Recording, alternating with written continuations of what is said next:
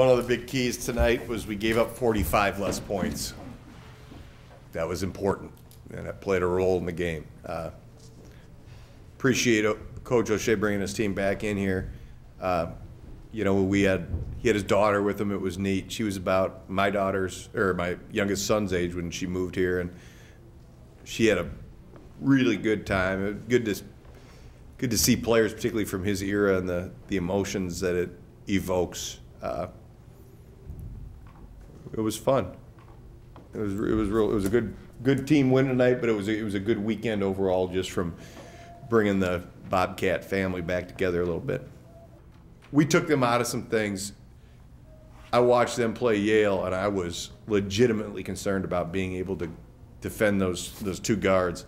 Zuzwa, I can pronounce it now. I worked on it, and in particular him and Grant, who are exceptional guards, and I've seen him do some pretty cool things to some high majors. So I would say Jerron, Jordy, and Rodney in particular played outstanding individual defense on him. And then you got Gavin Block took 3 charges. You know, and we got Zuzwa in some foul trouble. And the next thing you know, it's disjointed, and we have a chance to put some points on him. But it was a good day.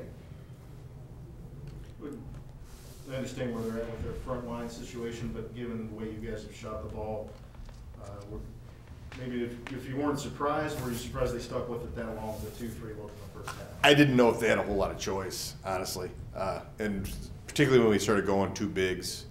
There are some nights where the matchups are bad and your hand is kind of played, and I think that's the situation they found themselves in. Not all questions have answers, as Tony Campbell demonstrated apparently earlier. So,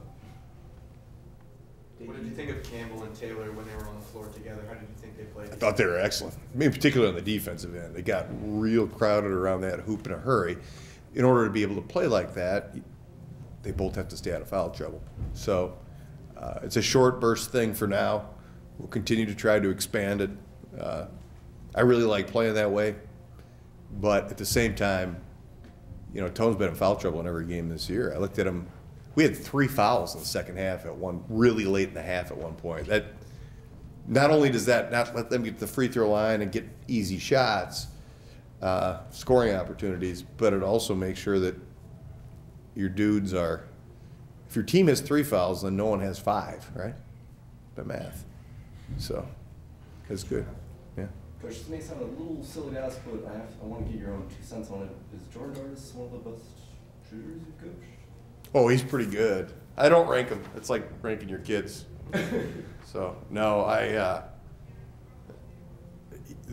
it's a combination of it's a very good stroke, but it's also so quick. He gets it off quick. He took a shot in practice the other day where Mike Laster, Mike was draped all over him, and as he releases it, he goes, "That's quick." So he's well aware of his affinity to get his shot off in a hurry.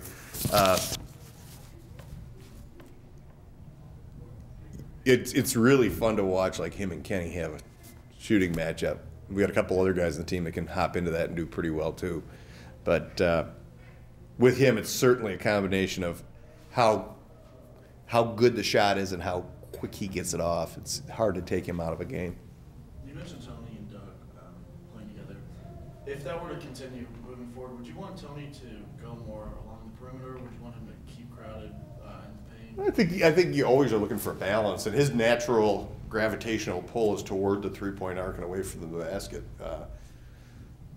We need to still continue to work on that. It's, you know, early in the game, we're missing a bunch of threes, and what are we doing out there? You know, we've got a size advantage. But you can also try to shoehorn the ball into certain areas, and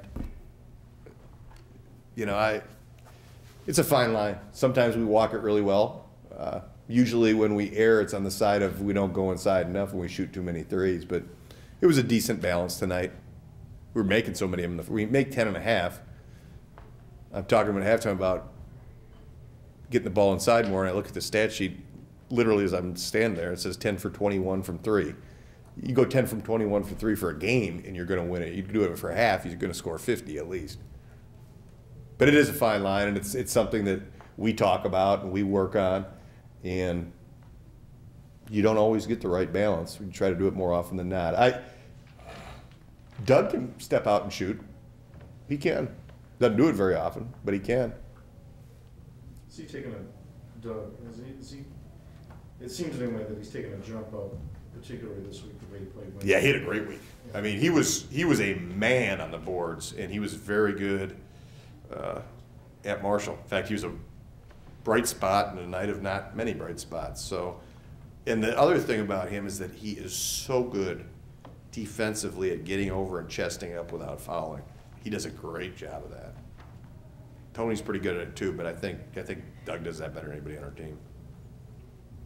He's a house in there. When you run into him, it's hard to finish through him. You got the chance to play some of your bench tonight, but no Kyrie Harley. Is he all right? His back is hit or miss. It tightened up the other day. At the end of practice, I look over and he's laying on the floor trying to stretch it out. He's had some spots where he's gone pretty good in terms of practice, but you got to hit it right on the right night. He's a good player, and if we need him, we'll use him. But, you know, as you get further and further along here, too, it gets harder and harder to work your way in. It's nothing he's behaviorally done. No. He's frustrated by it. I'm frustrated by it. But anybody that's followed his career arc at all knows that this has been a reoccurring theme and just isn't really getting better.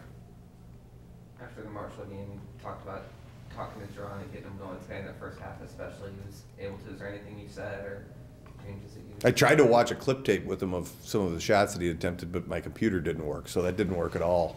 But I'm going to go ahead and say that I took him in for film. The truth of the matter is we saw 2 clips and then my computer shut down. So those 2 clips were powerful. I'd like to really pat myself on the back for that effort. He didn't force it all tonight at all. I mean, he was just good. When you look down early in the first 2 timeouts, and he's sitting at 3, 4, 5 assists, those are generally games we win.